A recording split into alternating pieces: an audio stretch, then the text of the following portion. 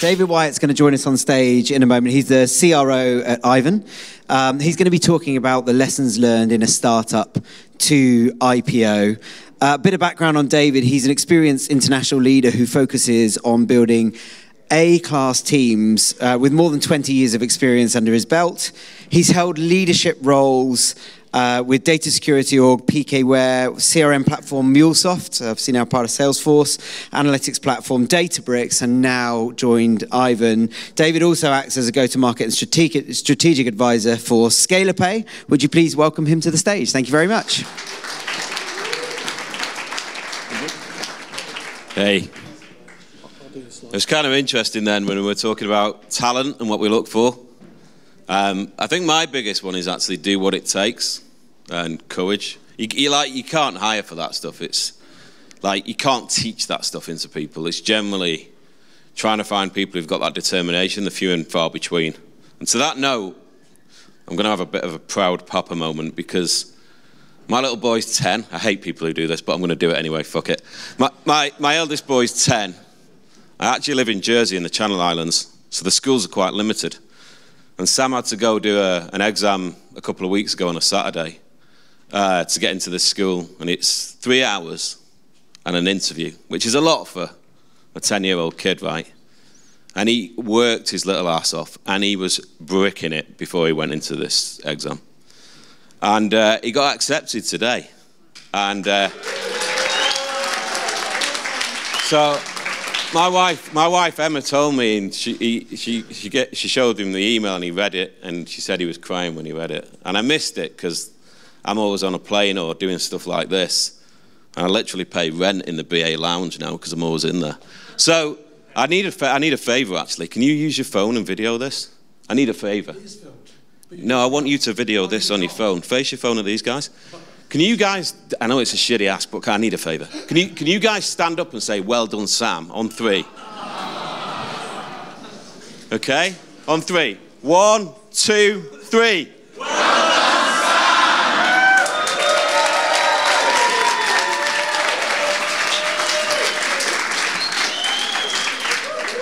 Thank you. You don't believe how much that means to me. I always miss the good stuff. So I really appreciate that. Thanks so much. Okay, I didn't actually get the memo. It was 7 minutes, and I've genuinely got 22 slides, so I'm going to go as fast as I can. But go on, let's start the slides. And also, I wrote this in an email when I was just doing something. I didn't really think it through. So, and I thought, fuck, I need to do something on building an IPO. So let's go. Let's see how we get on. Okay, do you want to go? Okay, so I Googled it. I should have gone on ChatGPT. And I Googled it, and this shit come up from Price Waterhouse. Sorry if you work at Price Waterhouse, by the way, but this is what people do at Price Waterhouse. I don't know what all this shit is, but this is what you do for an IPO if you're at PwC. Sorry, man. Are you PwC? Okay, right, okay. Do you want to? Okay. Have I offended anyone? Okay, good, that's good. Okay, so this is what I saw, and I'm like, it's not about that. That's not about the journey to an IPO. It's not. This is just the clinical stuff you go do. But the reality is, next, this is what you're looking at, a fucking abyss. And you're like, where do I go fishing?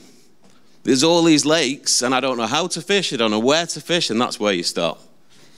So, as these guys mentioned, I was first on the ground at Databricks in EMEA. Literally, first day was in my bedroom. I left there was 1,000 people there. We grew a great business. It was good fun. Similar story at MuleSoft as well. Pretty much first on the ground there. Grew IPO'd, all that good stuff. But you start like this, and you are looking into an abyss. So then, next slide. I want to keep looking at my slides. Got to remember. So you start getting some business, and you start getting giddy, and you're getting some revenue through the door, and it starts trending up. You start to get some velocity, and you start getting excited, but you still don't know where you're going because pretty much gravity is taking you in a direction you don't know where it is because you're looking into that abyss still. And generally now, today, in the world we live in, PLG motion's really strong, so people are signing up using your software, but you're not dictating where that is. You're not choosing your path. It just appears, and you're kind of following that gravity. So then, I don't even know what's on the next slide. And then, but the problem is, nobody knows who the fuck you are. Like, nobody knows who you are. So how do you go sell if you've not got any brand equity, any recognition? Like, I was at Databricks. I remember I'd been there for like 3 months, and Clayton Samula, who's in here, he's working for me for the 3rd time, God bless him. And we were at an event, and there was like 1,200 people at this event, and there was 3 of us. And we met 100 potential prospects, and 2 of them were in the cloud. And Databricks was cloud only. I went home to my wife, I was like, I've screwed up. I need to go find another job. And finally, we started to sell to people in the Nordics, because the cloud was really emergent at the beginning of Databricks, right? So we really started to step up. It was pretty scary. But we had to figure out our path and build our brand equity, right? So keep going. And what we had to do was we were like getting all these small deals through this PLG motion, which was all inbound, which is all great, but then we had to stack it up. And the hard part is getting all this SMB commercial business, which you still want to keep going, right?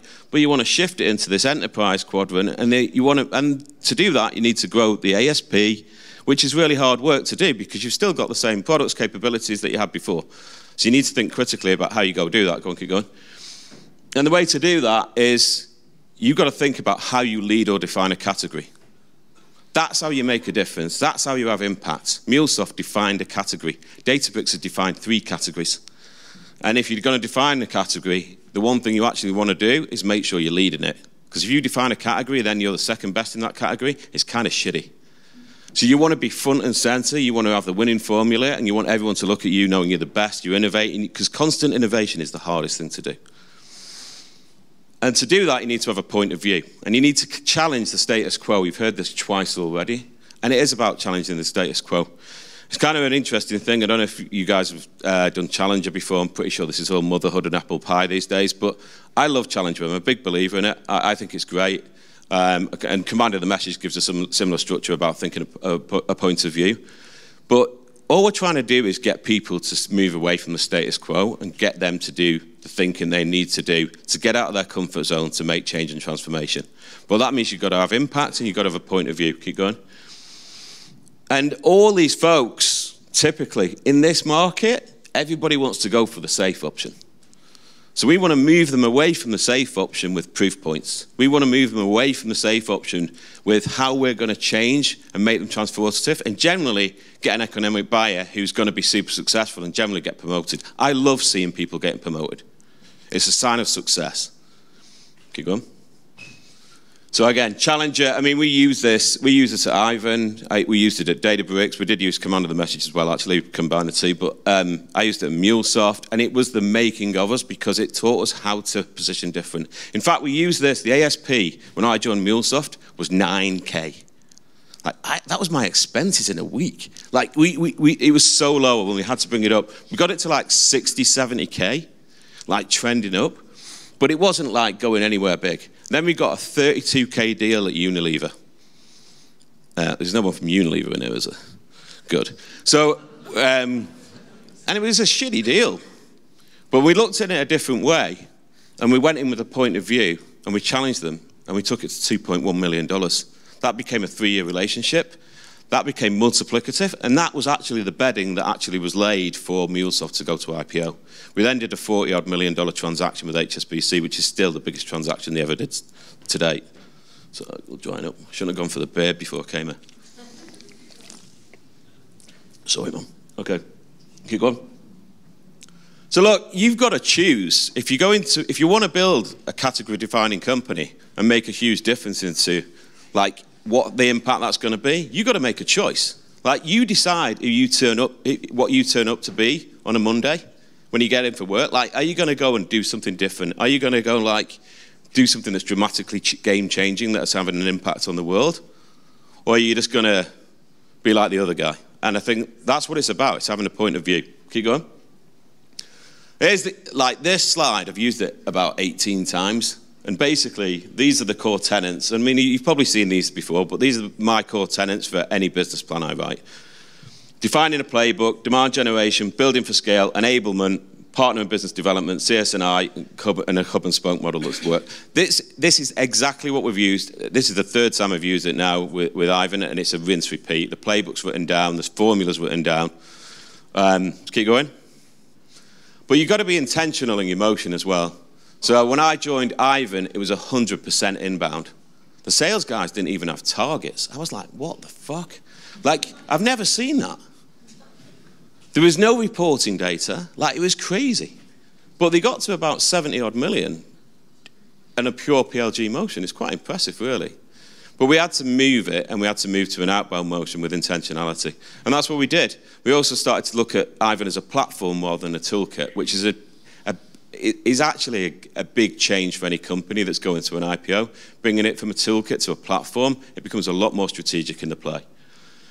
We used all the med pick, all the criteria I talked about before. We started to figure out where we're fishing with segmentation. We've got something called the Aiven 2000, where we're focusing on the top accounts. I know it sounds like a hairdryer, but that is where we're targeting to focus. We started to look at business cases and templates and tools and capabilities we could use in the field that would really strengthen the play. Keep going. But we also had a plan. Like, you can't do anything if you... It doesn't matter if you go off course on your plan. But if you haven't got a plan, you don't know where you're going.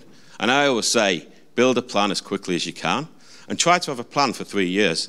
So, again, at Aiven, I was there for 2 months. I went to the board with a business plan for 3 years, and I said we had 250, you can see it on Crunchbase, we had about 250 million in funding. I went to the board, I said I'm going to spend 270 million in the next 3 years. I'm going to grow it to this. And they went, yeah. I was like, wow, that was easy. Because I thought it was going to scare them, but they were totally supportive. And you need to have a plan to do that. Like, you're going to have some twists and turns, but having that focus and knowing where you're going and having everybody else in your team knowing where you're going is critical. Can you go on? I made this slide myself. I did the graphics on this slide, would you believe? So leading back to the platform before, many companies start by selling projects, which are very tactical and very thin engagement with a very singular focus. We talked earlier, I think you said you're dealing with one guy, a girl, and how many of those deals come in. Strategically, when you're thinking about engaging in a platform, you're trying to onboard multiple players into your organization. And that's what you're trying to do, is build into a platform strategy. Next one. And these are all the things we pretty much load in together. And again, in each of the businesses I've been in, all these capabilities are critical. All these things have got to be done, and it's a lot of hard work. You need to pull in all your key players to build the assets, the capabilities, put the structure and rigor, the KPIs, and all this stuff. I mean, at Aiven, we had to build from scratch. At MuleSoft, we had to build from scratch. At Databricks, we had to build it from scratch. But having the right folks to go and doing that and executing on this and everybody knowing what that framework is absolutely critical to growth at scale. Keep going. Enablement, I'm a big believer in enablement. I love enablement people, but they're generally not very good at enablement. Is anybody in enablement here? How many people have I offended so far? Look, I'm a big believer in it, but I think the best enablement people are you guys. Like, people who know what they're doing and have done it before are better at enablement than enablement people. Enablement people do great stuff in terms of putting frameworks in place and programs in place. The best enablement people are... So the CEB Council did a survey, and it was, I think, inline coaching, as in one-to-one coaching, counts for about 80% of the best coaching that salespeople receive. And I'm a big believer in it. It's huge. Keep going. This is an eye chart, and it's not mine. ChatGPT, you're amazing. Orchestrate your team. It's a team sport. Like, everybody's got to know where their role fits. It's all right having a sales process, but unless everybody knows where they engage and what they do in that process, like, everything's got to be in lockstep. And if everybody understands that motion, we used to do QBRs when people used to meet up live. When I was at MuleSoft, we'd do it every quarter, and we'd make it all about enablement. But even the talent team, the recruitment team, would come on that enablement as well. And the same at Databricks. Like, if you were hired, but if you were interviewing with one of our recruiters, I could guarantee you that they knew our playbook. Very few companies do that, because the talent team absolutely understood what we did and how we did it. Keep going. The ecosystem's an interesting one, and it's kind of the shift of scene going from SIs and GSIs, but to the hyperscalers being the center of gravity. That's been a huge shift, and I think it's absolutely critical to be absolutely aligned with those guys. And look, everybody is knocking on the hyperscalers' door. If you look at Marketplace for Amazon and Microsoft and GCP, it's a minefield, and you're just another ISV. So you've got to think how you differentiate, how you position, and what's your point of view to those guys as well. Keep going. You need a framework for rigor. So once you put in all your operation and think of all these capabilities and skills that you're giving to everybody, you've got to have an operating conduct that everybody follows. And it's respected because everybody wants to know that everybody's operating to the same framework. Keep going. But most of all, this is a great team, most of all, it's about the people. This is the last slide, I promise you. It is about the people. It's all about the people. Hiring great people, enabling great people. I always say, successful people are the happiest people.